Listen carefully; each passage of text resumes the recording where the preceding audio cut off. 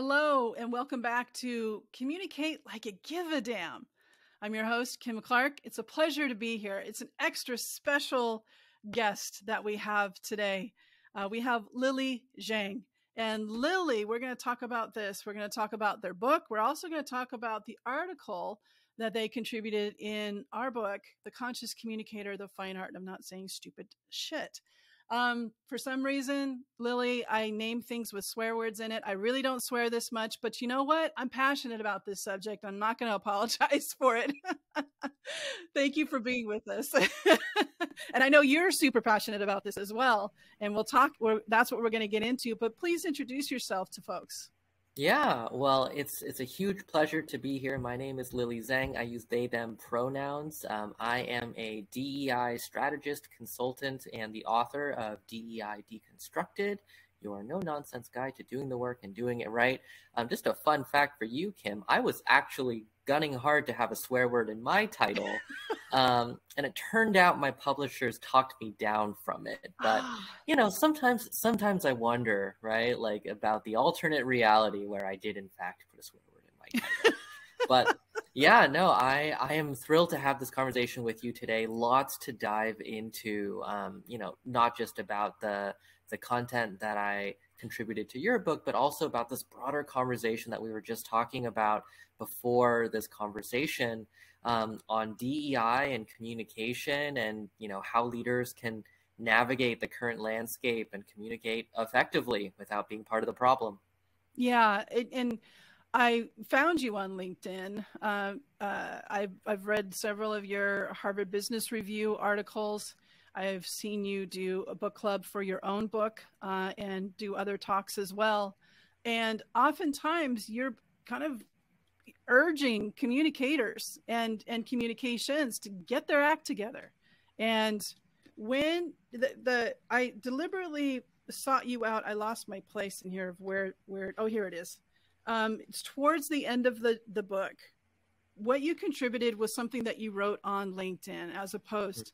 And it's called Diversity, Equity, and Inclusion Are Outcomes.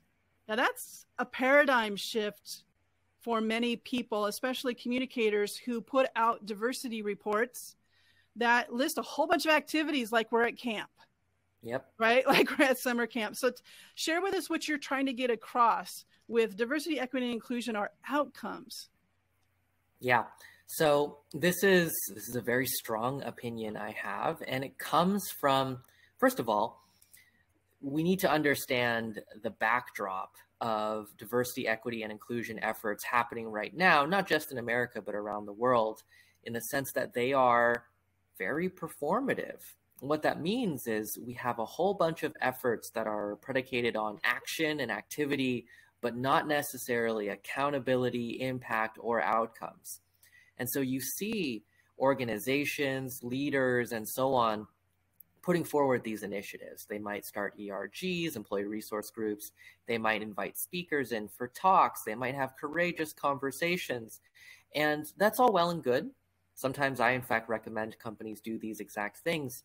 But many leaders lose track of the fact that these are all interventions. These are all things that we do in the hopes of creating greater diversity, greater equity, and greater inclusion. And like all good social scientists, whenever I see something like this, my first question is not, do people care? The answer is always yes. But does it work? Because we can't just be, you know, throwing things willy-nilly at problems and expecting that just because we're good people, we've solved the problem. But it turns out when you dig into it, a lot of these initiatives simply don't work. They don't increase diversity. They don't make people feel a greater sense of inclusion or belonging. They don't address inequity, discrimination, injustice, all of these things. And so we have an environment where there's a lot of talk. In fact, there's sometimes a lot of action, but it's not effective action. And in the face of all of this, employees, staff members, junior employees, they're starting to wise up. They might not see the hard data, but they feel like, you know what, we've had this conversation for the 10th time this year, and I'm still getting discriminated against. We've had trainings for the 5th time this year, and my manager still can't get anything right. Is this DEI work doing anything? Is it working? And in the context of all this, we have communicators trumpeting and celebrating all of these DEI things happening and saying, we've made so much progress. We're not going to quantify our progress. We've done these 10 things. And last year, we only did 8 things. So that's an improvement of 2 more things that we did this year, none of which actually work, but they don't say that part. Right. And this is an existential threat to the effectiveness of DEI work. If we just keep spinning our gears and not achieving anything, we're steadily draining the trust of the communities we're working on behalf of and contributing to this cynicism that DEI work is just hot air, right? And so this is why I contributed that post, that section on DEI as outcomes. We need to center all of our work on this very simple question. What is it achieving? What's changed? What has the initiative that we proposed done? What is different? And if the answer is we don't know, we can't tell, or nothing, then it's on us to do better and to do different and to hold ourselves accountable for designing initiatives that work rather than simply throwing the kitchen sink at a wall, not even seeing what sticks and patting ourselves on the back for a job well done, right? Like that's not acceptable in this current climate. We need to be doing effective DEI work. And communications folks are contributing to this vague, ambiguous, non-specific kind of goals. And some of that is because leaders aren't necessarily, I have compassion for leaders to a certain extent because they didn't get to where they were because they're awesome at DEI, you know? Sure. And so, and then everyone looks at them, especially at this, you know, the beginning, the summer of 2020 saying, do something. And they're in over their heads. They're used to having all the answers. They don't have answers to this, but you work with a lot of CEOs and a lot of C-suites, a lot of executives. And so what are some of the more problematic areas that you've seen with your clients and how they communicate DEI efforts, especially from an executive level? Well, the challenge is that most people aren't able to quantify their progress. They don't have good information on what they achieved. And unfortunately, they also don't have the perspective to realize that they don't have that information. And so the biggest assumption I see leaders making is that everything they try is inherently successful simply because they've tried it. Great. And that undergirds every sort of communications faux pas, right? It's not that leaders know purposefully that what they're doing doesn't work and they're lying. That's not the case. It's that leaders have no idea that what they're doing works. And more importantly, don't care. They don't realize it. They say, well, of course, starting an ERG would help. I have no way of knowing what's changed or what's different, but I'm sure it's doing something. I'm sure bringing in a speaker helps in some way. I have no idea how, but I'm sure it's working. And that naive optimism, I'm sure it's working, I'm sure it's done something, actually gets leaders in a lot of trouble because it turns out the large majority of these naive interventions, these poorly designed DEI efforts, don't work. In fact, sometimes they backfire and even cause more harm than good. Mm-hmm. And so that's a huge misstep, right? Leaders don't understand that the bar is actually pretty high. It's not that you can do any DEI thing and at worst it'll be ineffective. No, at worst it actually harms marginalized communities. It harms women, people of color, disabled folks, queer and trans folks, right? Like, so that's mistake number one. I think mistake number two is that leaders put a lot of their personal stock and pride in these sorts of initiatives. They say, well, if I funded this initiative, then not only does it have to work by definition because I'm a good person, and of course it works, but anyone who criticizes me must have it out for me. And so there's this inability to take feedback or criticism, even if it's like, you know, not malicious at all. Even if it's, hey, you know, this initiative that you started, we collected data on it, and it turns out it's not actually moving the needle. A lot of leaders take that personally.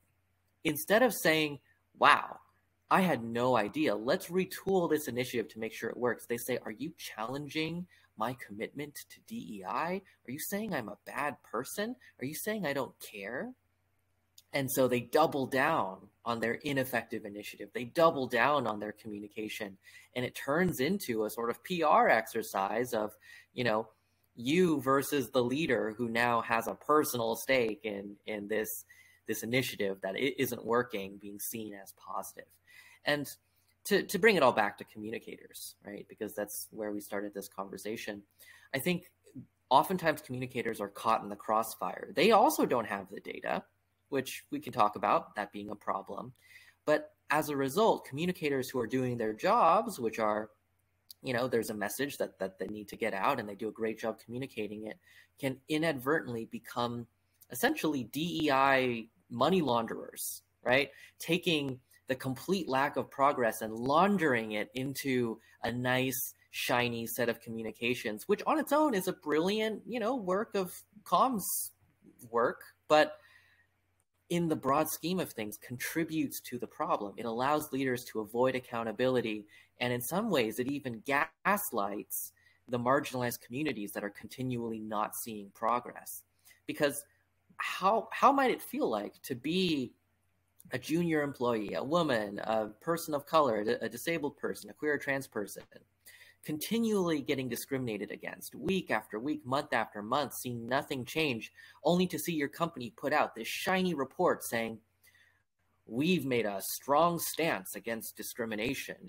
Discrimination doesn't live here. Diversity is woven into the fabric of our DNA, and we at blank company are proud to be champions of DEI and will continue pushing our industry for, like, oh my gosh, like that just makes me feel awful. I mean, it makes me feel like shit, right? Because I'm here having these awful experiences, and meanwhile, the only thing my company says about it is this laundered PR sounding communications. Yeah. Right. And communicators don't want to be part of that problem, but I don't think enough communicators realize that that's on them to speak up and to say, look, I'm not going to write nice copy for you unless you are absolutely certain that the things you're telling me to make good, to make shiny, are actually real, and you have hard data to back it up. Comms people need to be accountability workers, right? Like they need to be people who are able to hold the leaders who are giving them things to buff and make shiny. They need to be able to hold those leaders accountable. I agree with everything you said. And thank you for really, just exposing the situation and putting the accountability in there. One of the things that I talk about is visibility drives accountability. And that could be a secret, like a super strength of communicators saying, I'm not going to put out this diversity report because it's these activities and there's not these outcomes. And the kind of language that we're using is not how we talk to another human being. It's not even conversational, but it's really, really missing depth, which is why my co-author and I, talk about the framework of depth. Like we have to get below the surface. It's like, I can understand if that was like step 1 years ago, but post George Floyd, unacceptable, not okay. And it also gives leaders this excuse to say, see, DEI doesn't work. Yeah.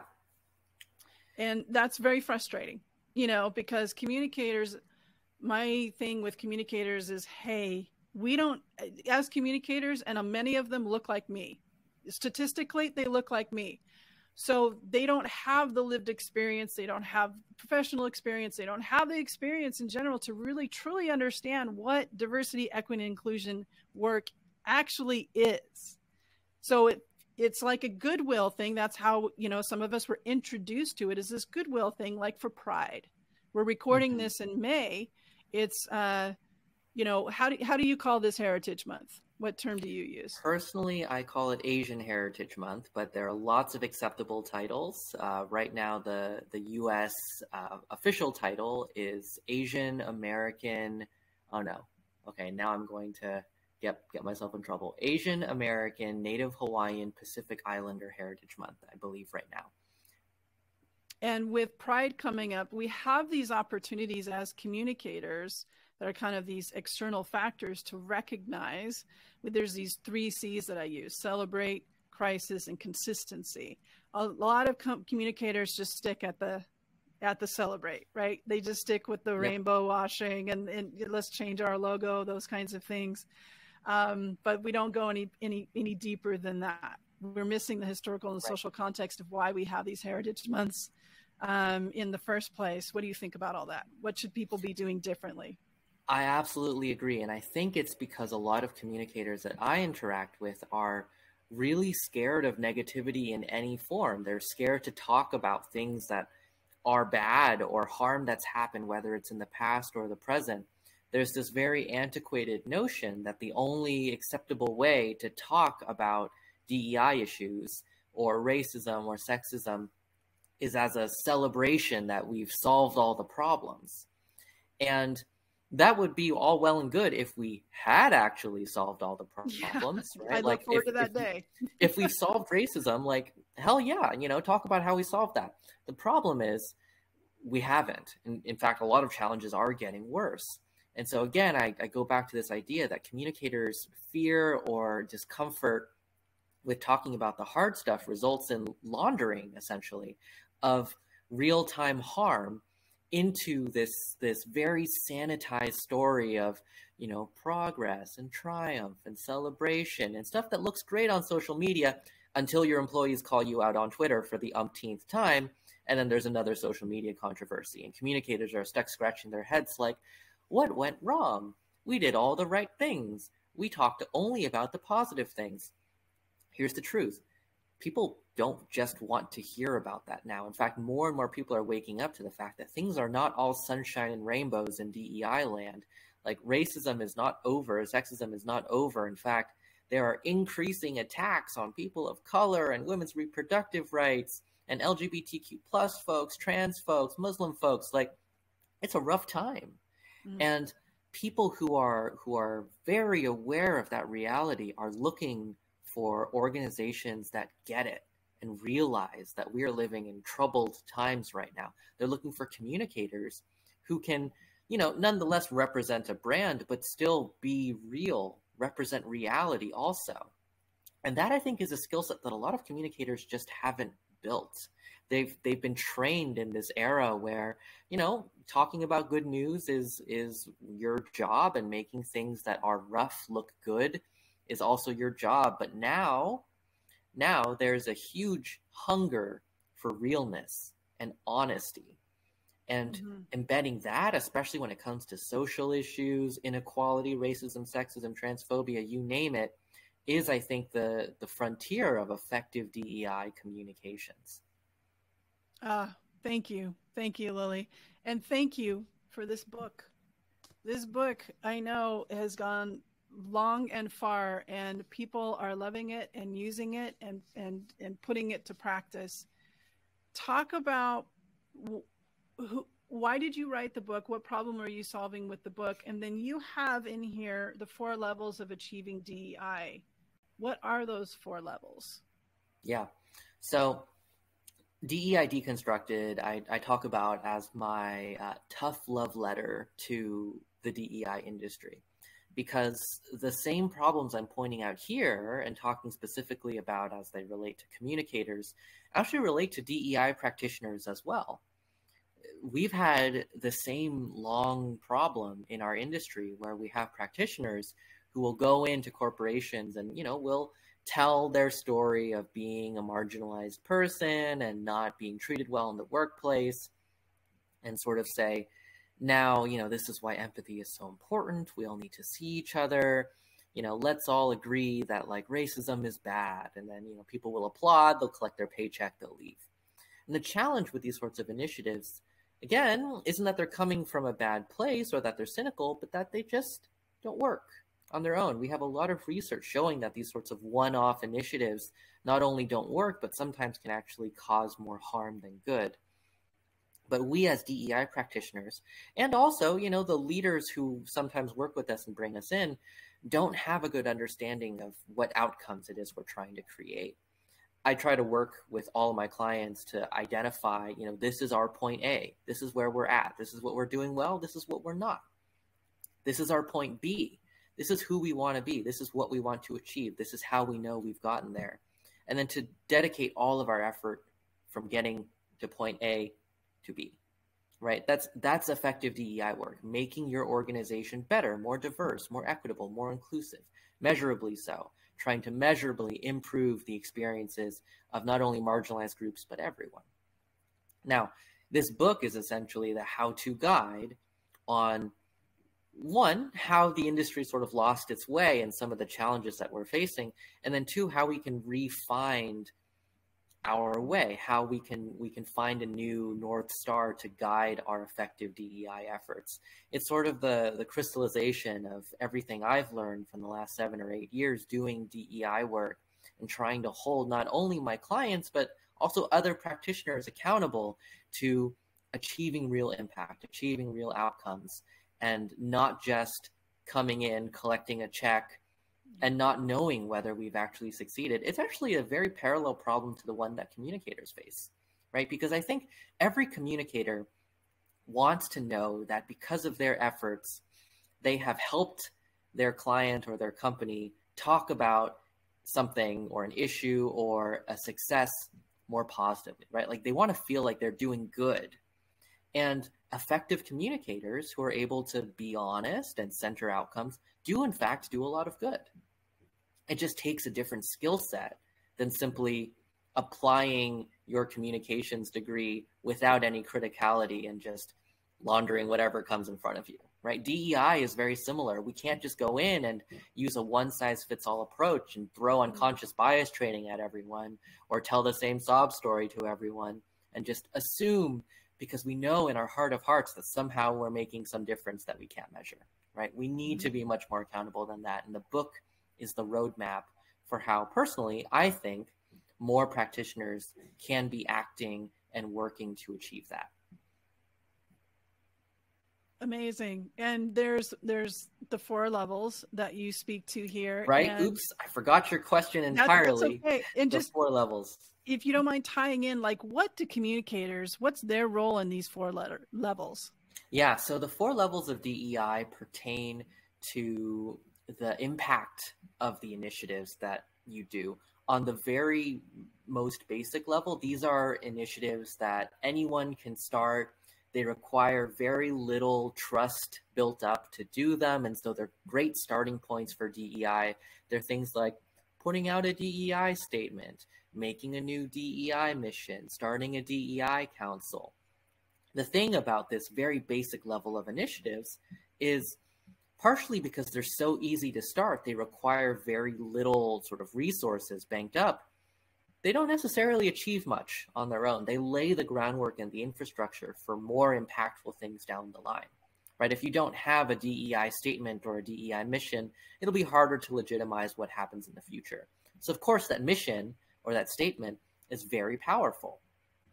But if you stop there, what have you achieved by making a DEI statement? Zilch, nothing at all, right? That's like putting a couple bricks down and calling it a house. That's not a house. You're laying part of a foundation. If you leave out the bricks, you're not going to have a good house, but don't mistake it for a house. The further up you go in the level, so with doing things like investing in DEI professionals, resourcing DEI work, creating a DEI strategy, collecting data, understanding what your workforce is experiencing, looking into your policies and practices. And then further up from that, drawing on demographic data, split by level and tenure and all of that to make effective decisions in your organization, holding yourself accountable to external community members, boards of directors, labor unions, using DEI-related information to make decisions. These are all far harder initiatives that build on the foundation you've created, but take a lot more gas in the tank. They take more resources. They take having built up a foundation of trust to do, right? So the further up you go in the levels, that's a quick Cliff Notes version of them. We could talk about that for a while. But the further up you go, the harder the initiatives get, but the more payoff they get you. Now, for communicators, why is this good to know? because I see way too many communicators pointing at the level 1 or level 0 activities and saying, huzzah, we've done it. Our organization is a huge success. You know, we started an ERG group. We started an employee resource group. We created a DEI statement. Our leader posted on Twitter. And again, that's the same as pointing at a stack of bricks and going, look at this beautiful 3-story Victorian house. Isn't it beautiful and incredible, right? And at some point, someone will point out that the emperor is wearing no clothes. Some people will point out that you're kind of talking out of your ass because you haven't achieved anything. You're pointing at these very initial foundational efforts and mistaking that for real success, right? So what communicators need to do is to get curious. Like you're not just passive communicators. You should really be more like investigative journalists. Yes. You should look at a situation and say, I'm not going to just take this sentence you gave me and make it look good. Like, tell me more. What's going on? Like, help me tell the story that is both accurate and compelling, right? And I don't have the information I need to tell that story. So give me information. I want information on how this initiative started, who it impacts, what problem it's solving for, what it's achieved, and how you know it's achieving that. Once I have all that information, I can work my magic as a storyteller to help you get this really compelling narrative of what's happened and why. But I'm not going to tell a story with incomplete data, or worse, I'm not going to fabricate data to tell my story. And if you, the client, don't have that data, or you're unwilling to provide that data, then it's only natural that I, as a principled communicator, am not going to do your dirty work for you, and I'm going to sit here and wait until you can give me what I need to do a good job, right? Mm-hmm. We need more principled stances like that from communicators. Mm-hmm. Oh my gosh. Thank you for that. I couldn't agree more. You know, it's something I've been doing a lot of coaching on with my communication clients is, well, my leader is very hesitant. They're telling me they don't want to do too much too soon. And I'm like, so did you take that as a decision? As like, you know, you put your tail between your legs and you walk out of the room? She's like, well, yeah, you know, and I've heard this in a variety of instances across clients. And I said, well, why is that the end of the conversation when it should be the beginning? Right. So what is too much? What is too soon?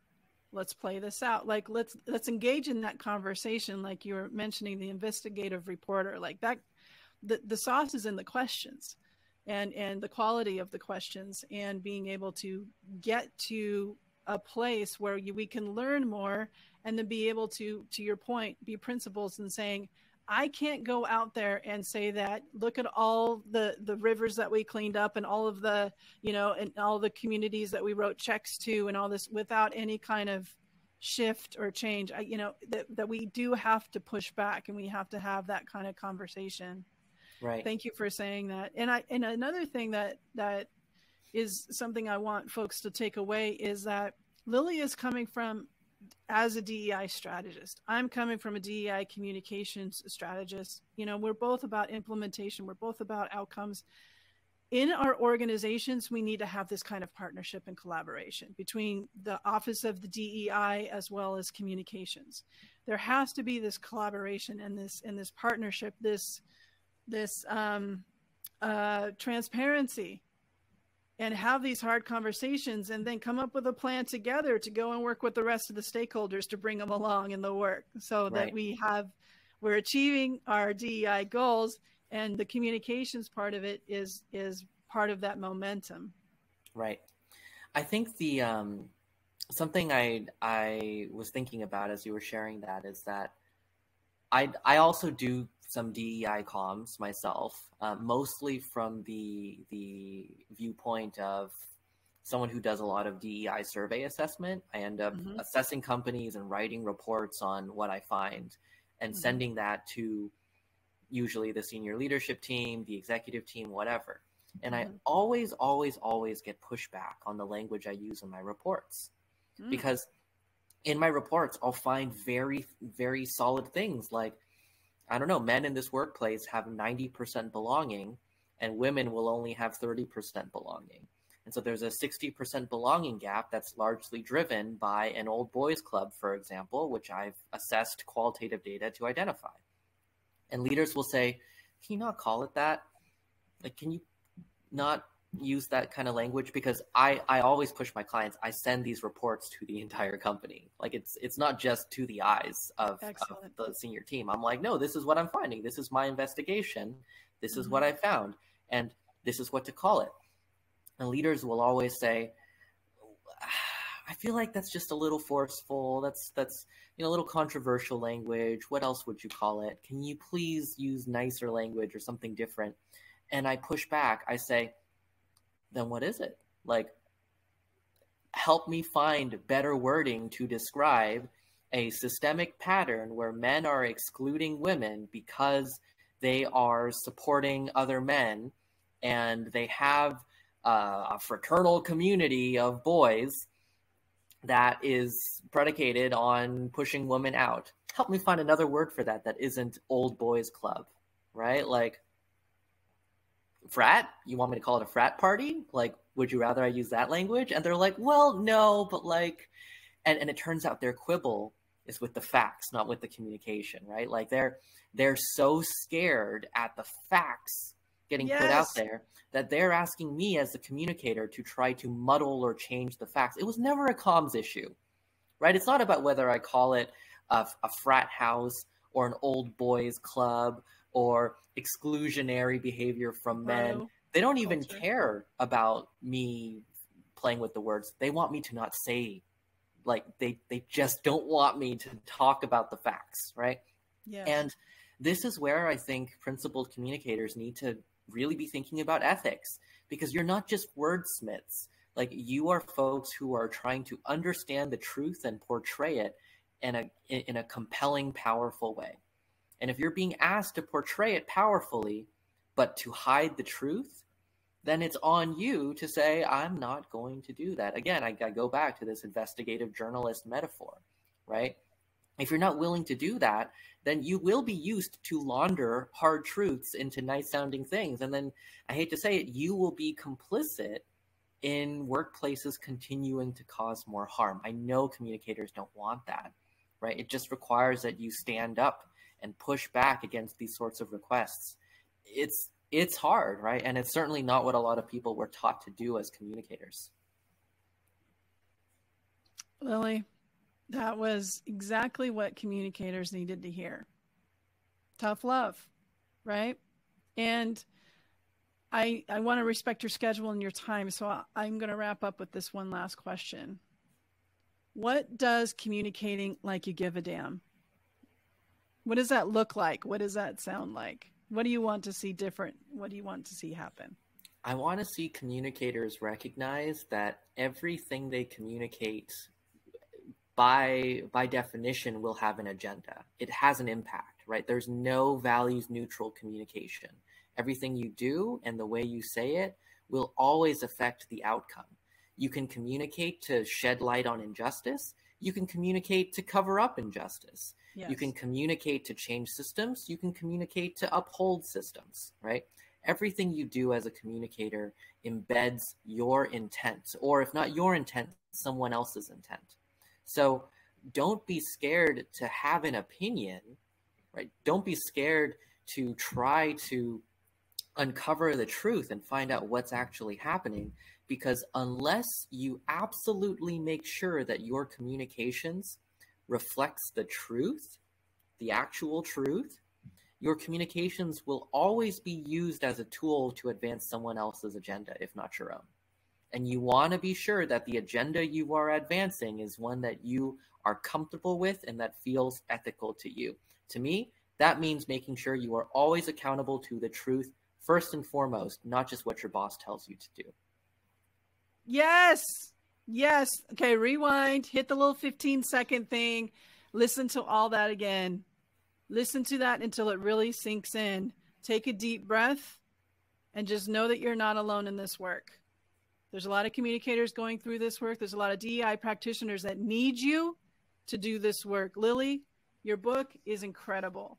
And I encourage all communicators to pick it up, because you need to know what the work actually is. What actually is DEI, so you can write about it more accurately, so you get it, so you know what you're talking about, and you can understand. Then you read our book and learn more about, like, oh, that's pretty performative. That's what Kim and Lily were talking about on that podcast. Lily, it was such a pleasure to hang out with you and have this conversation. And I hope it's first of many to come. Any last parting thoughts, and how can people stay in contact with you? Yeah, I'll just say the pleasure was all mine. I think this is a really critical conversation. I want to add too that it's not just that communicators can learn more about DEI so that they can write about it. It's that writing effectively about this work is DEI.